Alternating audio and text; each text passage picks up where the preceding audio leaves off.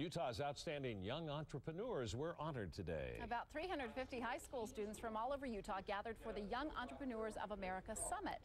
ABC4's own Terry Wood was MC and presented the awards to the students. And Olympic gold medalist Jim Shea motivated the group with a table-hopping talk that included his advice on how to succeed in business. Most important, he said, be nice. No one wants to do business with a jerk. Isn't that the truth? Sure. Sarah Hatch and Michael Wobble of Northridge High School took home top honors. People have run into some jerk businessmen before, but no one follow wants to his do business advice. with